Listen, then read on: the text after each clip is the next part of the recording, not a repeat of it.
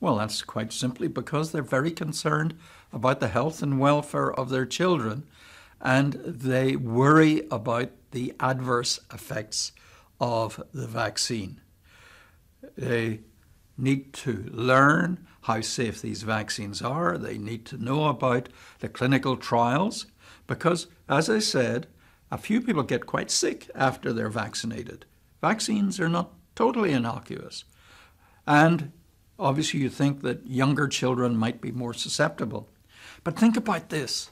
Think of all the vaccines we give to little kids. Measles, mumps, rubella, polio, right? Young children actually probably mount better immune responses than us oldies.